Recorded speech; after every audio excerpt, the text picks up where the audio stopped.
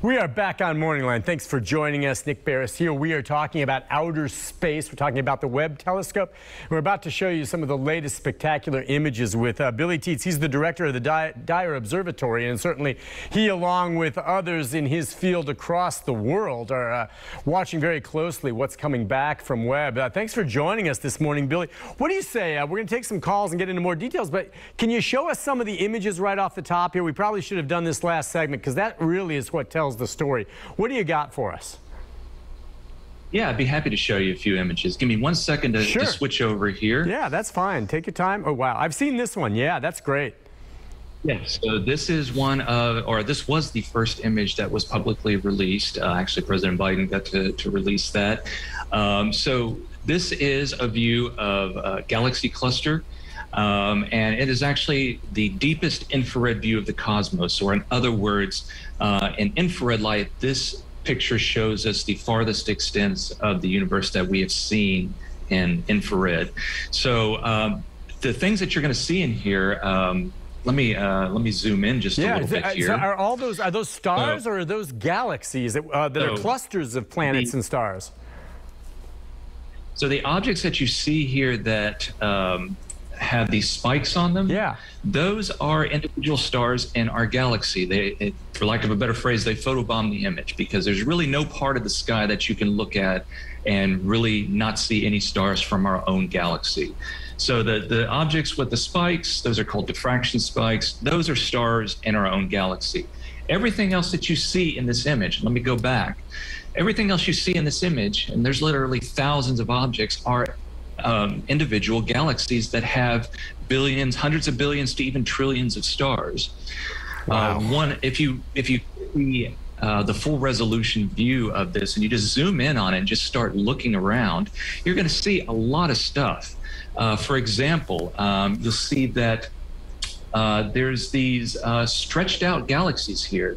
Normally a galaxy, if you see where my mouse is, normally we would think about a galaxy kind of looking like that one. Not worrying about color, but has this nice structure to it. Kind of a spiral. A lot of these galaxies, exactly. A lot of these galaxies you see have or are kind of formed into streaks. And these are galaxies that are actually behind this cluster of central galaxies, which appear very white in the image. And the mass of that galaxy cluster, its gravity is actually bending space and time. This is something that Einstein predicted would happen. We've observed it many times before. The advantage of this, what's known as gravitational lensing, is that it makes these very distant galaxies that we normally wouldn't be able to see, like some of these stretched out ones.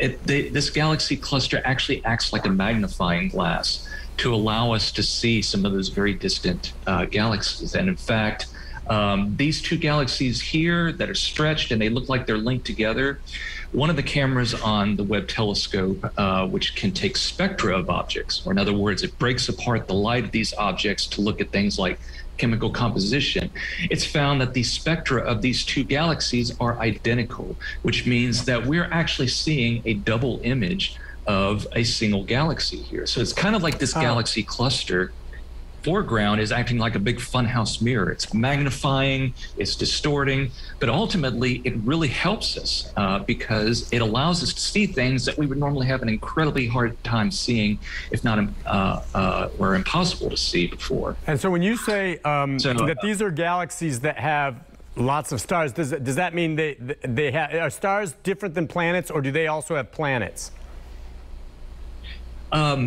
So what we're finding in our own galaxy is that when we look out in just our little part of the galaxy, you know, we're not even looking halfway across our own galaxy, we're finding planets around lots and lots of stars. So what's the difference? Yeah, what's the difference between a star and a planet?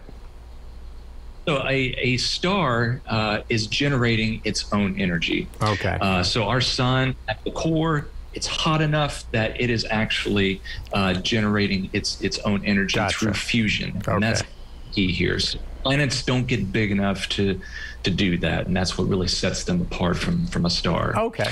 So yeah, a lot of the stars that we're seeing in this image are probably not there anymore, because even the closer galaxy cluster, these wider galaxies here, those are about 4.5 billion light years away. So the light we're seeing from those nearby galaxies left those galaxies just as our solar system was actually forming, and is just now getting here. So that's really kind of mind-boggling in itself. Are you able to they're allowing when you break down the light, as you said, you can learn a lot, I guess, from this light as it comes in. I guess you know, what kind of things can you learn? Is it possible, can you get it down to the detail where you can look at light that's coming from some of these galaxies or from stars, or I don't know if it can bounce off planets, that can give you an indication whether or not there are similarities between what we're seeing there and what we have on Earth? And what I'm driving at here is, can you tell if there's any evidence of life elsewhere? Gotcha. So I'll show you two other images here. So this graph at the bottom, this is showing the spectrum of one of those very distant galaxies, which appears really as a red dot in the image. This is a galaxy that was determined to be about 13.1 billion light years away, which is now, if I'm not mistaken, the current record holder for farthest galaxy that we've detected. Wow. But what we're seeing here, these little, and it may be hard to see on the screen, but there's little spikes in amongst all this wiggling line, and those spikes are signatures of different elements. So these galaxies, even though they're billions of light years away, they're going to contain the same elements that we're going to find in our own galaxy, in our own solar system, and that's just another way that Mother Nature has kind of been kind to us. All of this stuff is made out of the very same stuff that we're made out of. Are there no elements that come across where you can't explain it? Do you come across something where you're like, well, look, we're matching this up against everything we know, and we can't identify it? We haven't run across anything like that so far. Not to say we won't, but one of the basic principles of astronomy and cosmology is that the physics that we have here in our lab, in our solar system, is going to be the same as we have halfway across the universe. So we're starting out with this very basic but very profound assumption. Now, one other thing I'll show you is one of the other release images. So this was also extremely exciting because astronomers have now confirmed the existence of at least 5,000 other planets orbiting stars just in our part of the galaxy. And so, our galaxy has about 300 billion stars in it. The planets that we've detected so far are pretty much just in our little neck of the neighborhood, or of the galaxy. So we've started being able we've detected the presence of these planets. We've been able to image some of these planets, which they still look like little specks of light, even with the biggest telescopes, including Webb. But as some of these planets pass in front of their stars, and if they have atmospheres, then the starlight will pass through the atmospheres of those planets, and the starlight will be filtered just a little bit. And so you basically do a before image, or a before spectrum of the star before the planet gets in front and alters the light. And then you do an after image when the planet is in front of the star and its atmosphere is filtering the light. You look at the differences in the spectrum, and that tells you the spectrum of the planet. And so one of the other big exciting releases was this graph here, which is not, it's not visually very exciting. This background image is just an illustration, but the wiggles here and this blue fit line here, that shows us the spectrum of the planet, of the atmosphere of that planet that was orbiting that star. So it shows us that there is water vapor in the atmosphere of that planet. Shows us details that the way that the spectrum is altered, that there are actually clouds that are affecting the way the water vapor spectrum appears. So even though we can't see those clouds, we can't see the planet really, we can detect all of this information from the light. Now, to go back to that final question of, does this indicate life? As we are studying more and more of these planets, astronomers, especially astrobiologists, are going to be looking for things like oxygen in the atmosphere of a planet, or methane. Oxygen is highly reactive. It likes to bind with lots and lots of things. We have a lot of oxygen in our atmosphere because of biological processes. For example, photosynthesis takes carbon dioxide, which occurs in a lot of atmospheres of planets, and converts that back into oxygen. But that oxygen quickly reacts with stuff and recombines to form more carbon dioxide or whatever. If we look at a planet and we see that it has a lot of oxygen, then something might be going on there that's readily producing that oxygen, because if we turn off all life here on the Earth very quickly, don't ask me about the time scale, but very quickly, in cosmic sense especially, the oxygen signature would disappear from our atmosphere. So we find things like oxygen or methane, which quickly breaks down from ultraviolet light, but is produced by biological organisms. Those kinds of things might make astronomers raise their eyebrows to say, this could be potentially habitable. Does it mean that there's life? No. Does it mean that there isn't life? Doesn't mean that either.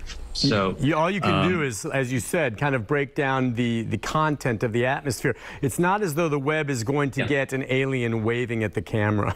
It's not going to be quite right. Yeah, we'd be super lucky if we did. But we're starting to get these little pieces of the puzzle to start seeing if we can find something that, like I say, might raise the eyebrow of an astrobiologist. And by the way, we're going to take a call from James. Just so I'm clear, you said this Webb is about 1 million miles away. Now, like Mars is like 111 million miles from Earth. So Webb is still pretty close to, I mean, it's still, is Webb, it's not even past Mars at this point or anything like that, right?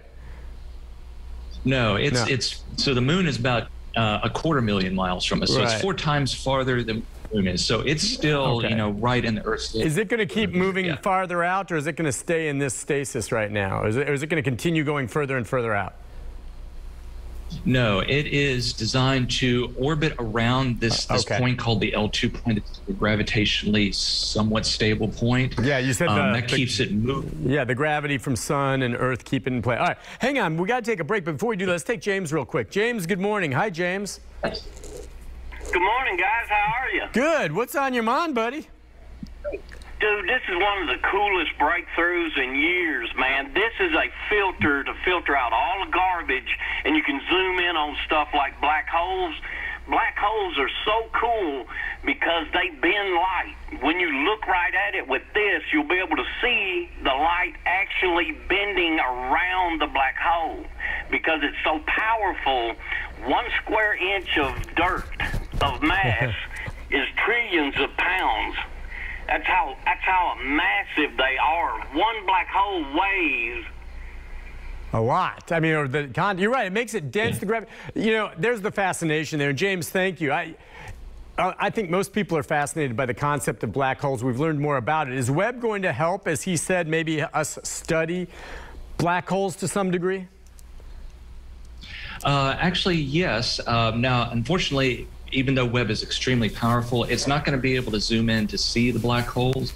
There have been a couple of images released showing black holes in our galaxy and another galaxy, but that was using several telescopes combined that effectively were the size of the Earth, which that's a topic for another time. Sure. But let me show you one other image before we go to break here. This is another one of the fantastic images that was released from Webb called Stefan's Quintet. So this is a group of 5 galaxies that are interacting. They're actually close to one another in space. They will likely merge together in a few billion years to form one giant galaxy. But Webb snapped this image, which I've got a comparison. Here's a Hubble view. So there's Hubble versus Webb. So Webb is showing us a little bit more of the details within these galaxies, but I'm going to zoom in on that top galaxy there. Yeah. So this is a view from the Webb telescope. And one thing that you're going to notice is that there is, this bright center. This is the center of the galaxy. But what we're seeing here is it's gas and dust in this in the redder view. Yeah. And you'll notice it looks like there's a jet coming down and a jet coming up through here. So this is what we call an active galaxy. This is a galaxy that has a black hole at its center that is actively gobbling up material.